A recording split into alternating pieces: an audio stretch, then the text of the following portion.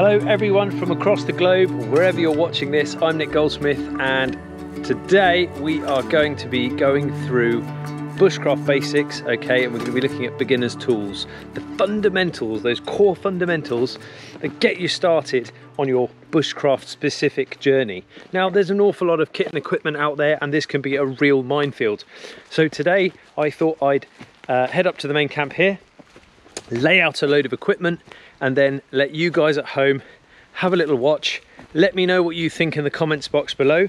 Be sure to hit the subscribe button and the like button, and we can discuss that afterwards. Let's get into it. We're going to work around just the bare essentials and the fundamentals that I think we need to be using to get started into bushcraft in the outdoors. So I'm not going to look at everything here, but I am going to be stopping every now and again and pointing out something and saying, look, that's a fundamental, that's something you need as a beginner. You definitely need one of these. So to start with, you're going to need a bag of some description. Now, I've got a number of different options here, ranging from classic, large literage military Bergens, okay, the sort of thing that you'll be taking for up to a week away in the woods. I've got some kind of more specialist hybridized kit where I've used bits and pieces from my past life in the military, bolted them to the front of something. Much more applicable, much more sensible is something like classic Carrymore SF 45 litre day sack. Okay, really rugged, fantastic construction. It's got this amazing ability to put these huge side bins on the side. Okay, you can add these on or take them away. They zip up. It's all very industrialized zipping. You can even bolster these things up with these buckles here. You can additionally, even sometimes I add hydro packs and bits and pieces, and you know, you can literally just keep bolting things onto these. They put up with an awful lot of punishment. They're still available. It's a hugely popular bag, and it's been around for a very long time. Now, up until this point, I've been running around with this quite simple, lovely little laptop bag. However, the zip has finally died and it's come to the end of its life. So, the changing of the guard. Okay, that's coming off. That is now done. And I've bought myself something new, and I've gone for the EDC Helicon backpack, which is pretty much the same as this one here that I've heavily hybridized. I'm just going to keep this for my everyday, day-to-day stuff. It's ideal for bushcraft. It's ideal for sticking a laptop in and going to town. Now, as you can see, it comes with these molly bits on here, and as a tool for bushcraft, this is pretty much, and I would class this as a tool, this is absolutely ideal. This is going to get me around day to day. It's got something like 21 litres of size in there. Okay, so I'm going to just stick the all-encompassing badge on there. It's official. The new bag is in action. Okay, so if you decide you're going to stay over the night in the woods, okay, with your rucksack, you might need something to sleep in or sleep under. So you could go ahead and get something like one of these little ponchos. I've already made a video on, check out the link to that. You can get them in a number of colours. Obviously there's a camouflage here, or you can go for a much more of a woodland pattern. Do also be sure, because they don't always come with them, to grab hold of some tent pegs. Now, if you can't get hold of tent pegs, guys, pretty much just, I mean, ask about on social media. There's always somebody with an old broken tent that's getting rid of some tent pegs. Okay, so some kind of shelter to sleep under and some tent pegs to secure it would be handy. Now, that shelter could be a great big tarpaulin. It doesn't have to be something for just yourself. If you're thinking about getting out there with the family, something like the DD hammocks, they do an XL size tarp, just 3 meters by 4.5. Check out the multiple videos that we've made using this thing and all the different configurations. Something to sleep in and on. Just a good old-fashioned foam roll mat, which won't break the bank at all, just to get you started. As time goes on, you can literally spend up to about £100 or more on something like a really fancy X-bed, you know, synthetic or syn mat or something like that. But to start with, the humble foam roll mat, even here in the great British outdoors, okay, never fails. It's a good trusty piece of kit. Before I got into the world of hammocks, okay, I also carry a really lightweight little silk hammock everywhere I go. That's quite handy. I was very much about sleeping on the floor for years, and through my formative years I slept on the floor. I got into hammocking quite late into the game. I see the benefits of a hammock, the quick setup, the lightweight kind of option. It's a great thing to have in your bag, and a great thing to learn how to use, so definitely carry one. Sleeping bags, they come in every shape, size and form. I'll stick some links in here below, along with all these other kind of essential, basic, fundamental tools. It's a tool. It's going to keep you warm, dry, safe. Some kind of waterproof outer to go over the top. And again, you know, being a former military man, it's quite easy to get hold of these kind of Gore-Tex bivvy bags. If you can't get hold of one of those, do you know what? One of these survival bags will do. It's the same thing. It's a giant plastic condom that you're going to put your sleeping bag into and keep you nice and safe and protected. Something to secure the whole thing together. Paracord. This is a much debated subject. How thin, how long, how much to carry, how much tensile strength does it need to have? Look guys, this is very much trial and error, a lot of this stuff, okay? You don't have to disappear into the woods with a great big thick piece of rope. Okay, you can just pretty much get away with using some small paracord bank line if you're in America. There's so much out there. I'd say 550 paracord as kind of a being safe go-to. You can get survival cord, which has got multiple strands inside it, which has got fire lighting strands and all kinds of really cool stuff. Just keep things simple to start with.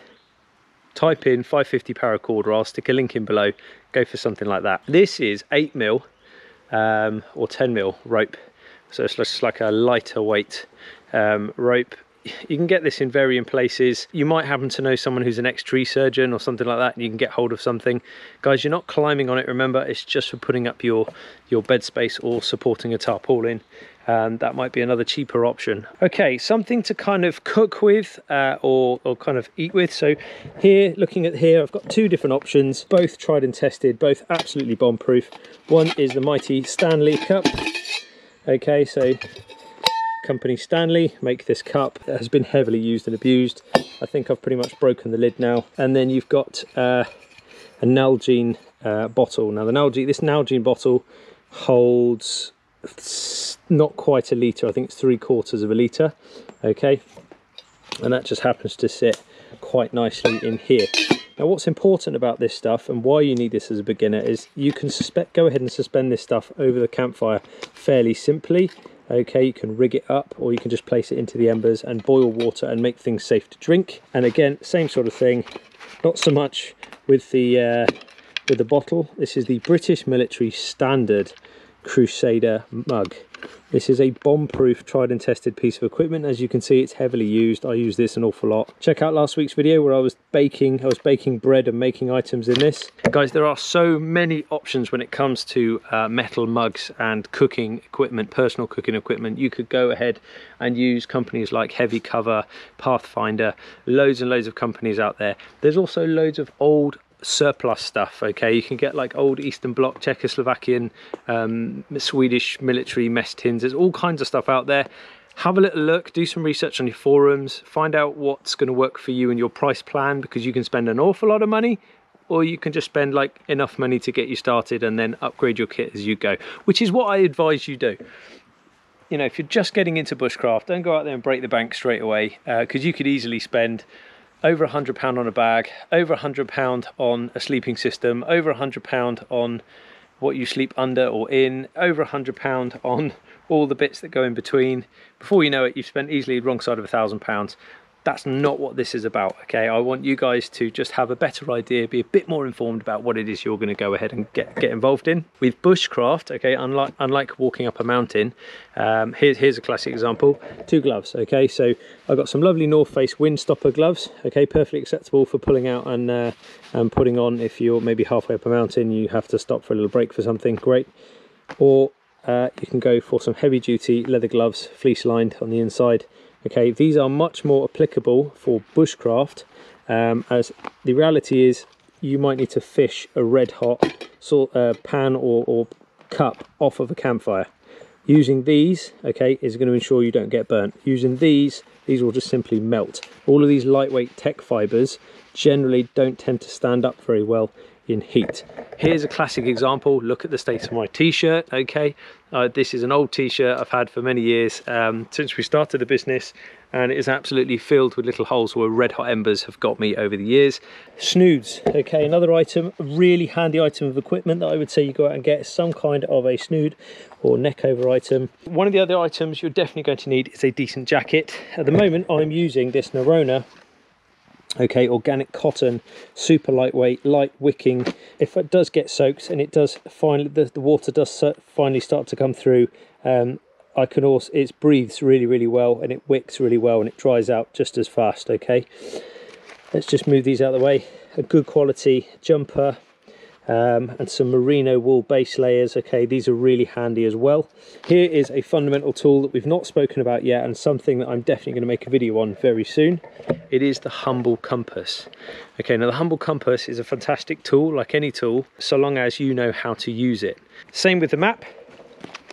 It's great having a map. Okay, I've got a map of my local area I've had customized, but again, if you can't read that map or you can't apply that knowledge, useless. So when you clicked on this video, you would have been thinking, tools.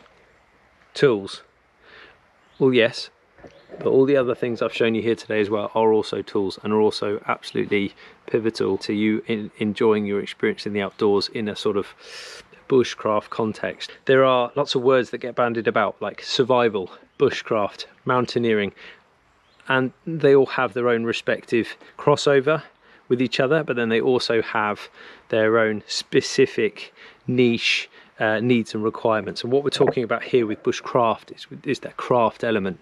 So inevitably we're going to need tools in order for us to better our interaction with the outdoors when we want to actually make things. Let's just start with the axes. Now I've got two axes here to show you. Okay, this is a Gransfjord's small forest axe.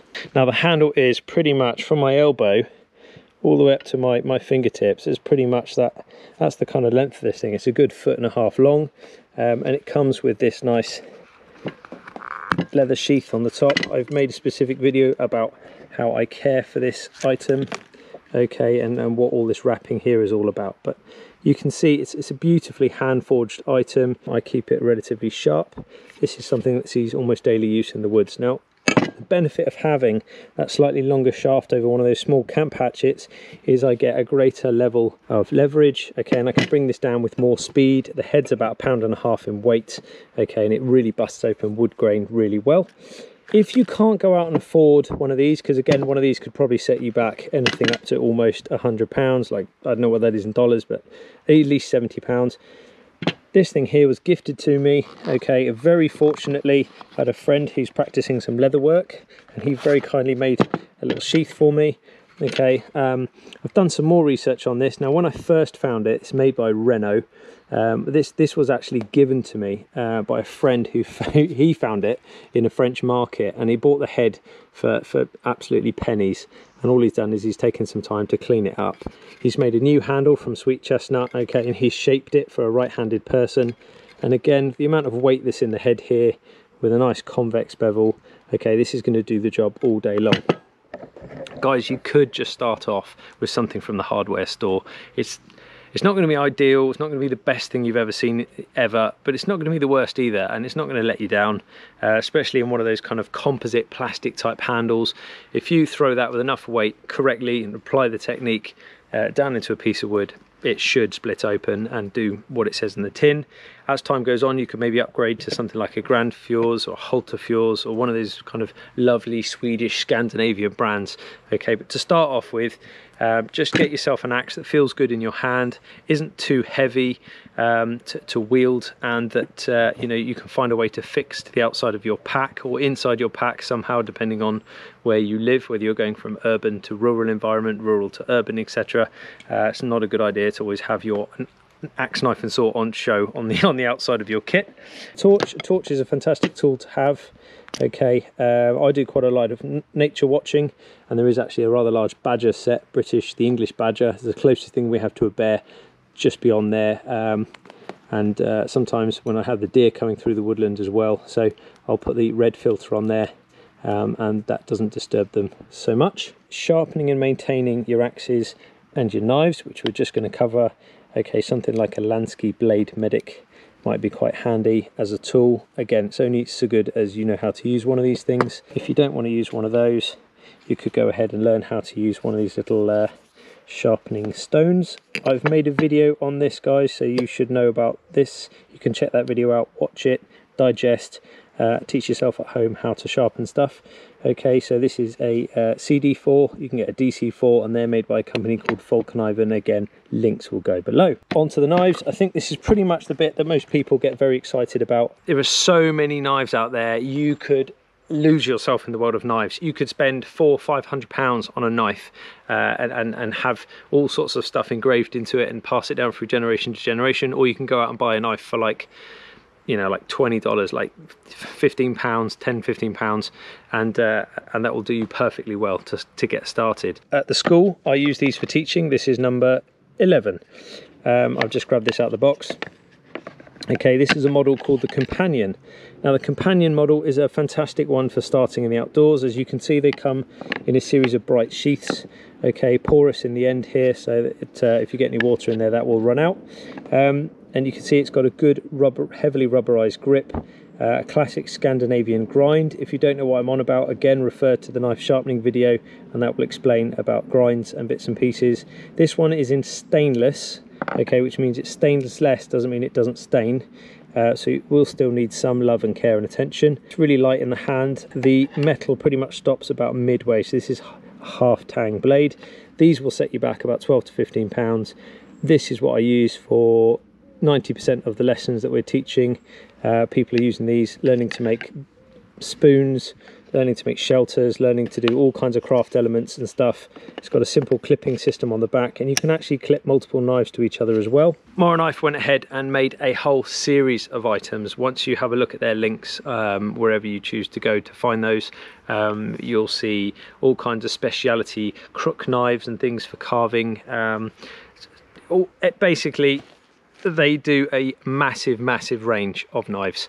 Now, one in particular stands out for me, and I would say, putting my marine head on, that this would be something that I would lean towards as a beginner's knife for bushcraft, and you'd probably look no further, to be honest. Okay, this is a very old and beaten up one that I've had for years. Okay, comes in a black sheath. This is the Mora Black, and all I've done is I've used a bit of bicycle inner tube, put a ferrocerium rod up there for fire striking, and then put a little bit of cordage on it, just hold the whole thing together. But this thing I've had for quite a long time, and it's very heavily worn. It's in high carbon, which means it does need a bit more love and care, and it's prone to rust. I keep it extremely sharp, and I generally tend to use this only for carving now. This will set you about £35–40. It'll set you back. It's got a slightly different ergonomic grip. The tang goes 3/4 of the way into the handle, and I would say, for the money you pay for the knife you get, this would be my absolute choice for people to start off with. They might never progress on from it, they might stay here, okay, or they might use it to start with, and then, like I have, always have it, keep it sharp, keep it useful, keep it in your bag, and good to go, because it's become a really trusted friend. So I really like that. In terms of a saw, you're going to need some kind of a saw option. There are a lot of companies out there in the market. The one that springs to mind straight away would be something like a Silky. They are quite expensive, revered and used by tree surgeons the world over. We're talking about sort of Japanese steel here. So if you're completely new to this video, then take a look at those guys. If not, I would definitely advocate you seriously probably just going out and buying one of these humble little Bushcraft Laplanders. Now, at the time I went out and bought 20 of these for the school, Bushcraft only did these in green. They now do them in a bright orange colour, this colour. So I had to make a little red lanyard for the end. They're so utterly simple, okay, very light in the hand. Press where it says press, open this thing out till you hear an audible click. Check it's not going to come around and cut you on the fingers. And what's great about these are they are extremely mild steel and forgiving, okay, with retro fitted overly hardened teeth on the outside edge here. You can work these really hard. What I love in particular is the way the nose tapers, so when I'm trying to get in between lots and lots of hazel rods and pick out the one that I want, it tends to fit in up against 2 hazel rods, and I can actually get to the one that I want to get to. Some of these type of folding saws you see have got quite a big block here, and that can be a real pain because you can't get them into those little places. When you come to close it, just an air of caution, you don't catch your fingers on here if you are new to this. Make sure that it does go all the way down, Okay, and you can buy or make lots of different sheaths for this. We actually started doing these ourselves with a veteran, another ex-Royal Marine who started making these. So there you go, they're available from our website. Now, first aid kit, you should definitely go out and buy one off the shelf, I would say, as kind of a go-to. Life Systems, I quite like their stuff. They do a first aid kit that's relatively good. The other thing I like about it is, even if you don't like the first aid kit or you use it all up, you're still left with a bright red canoe bag at the end of this, which can be brought to great effect and used for other stuff later down the line. These canoe bags are great with a roll top. Okay, you just roll them up and then you can just clip them back together, and they're brilliant. Now, what to put inside your first aid kit is totally up to you. When you're first starting out, buy something off the shelf, learn what goes into one of these things. Okay, medication accessories, gloves in info, bleeding and breaks. Okay, it's quite simple, and it's kind of in a drop down. It's in a drop down format, and then all I've done is just added the addition of some gloves. That is about as simple as it gets. When you're first starting out, that's not a bad thing to do at all. As time goes on, you'll probably learn to do away with this stuff and find yourself experimenting with Tupperware pots. Okay, starting to put the things that work for you really well in there, and you're going to kind of go ahead and make your own IFAK, individual first aid kit. Okay, check out the video we made on IFAK, individual first aid kits, and I talk about some of my experience in this world dealing with catastrophic bleeds, bits and pieces, and things that happen on the battlefield. That's just life. Okay, you could of course go ahead and end up carrying some great big massive field medics kit, and some of the stuff you can get hold of nowadays, and even this will be quite outdated. Okay, let me have a look in here. Wow, okay, so we've got all kinds of stuff in here, stuff that I was mainly trained to use in my past life, but now of course your level of qualification is only so good as the last course you went on to. Okay, knowledge goes a long way, experience goes a long way, guys, and then you've got the other side of things, and this is real life legalities. Okay, how you treat somebody very much has an outcome, the other side of things. Gloves again, scissors. Okay, these are quite handy if you can get hold of these. Okay, a tourniquet is a very good thing to carry in the outdoors. I've got a couple of tourniquets good to go here. Learn how to use those. Things like a SAM splint, maybe not so much, but if you were going on an expedition, one of you carrying this might not be such a bad idea. If somebody does have a bad break, you can splint an arm relatively well. Okay, these Israeli bandages are worth an awful lot. Very, very versatile and useful. They have a lot of the same properties of a tourniquet, with a bleeding pad in there that sucks up an awful lot of blood. You can apply a great level of pressure with these. They are really, really useful. When you're starting out in bushcraft, just get yourself an individual first aid kit off the shelf.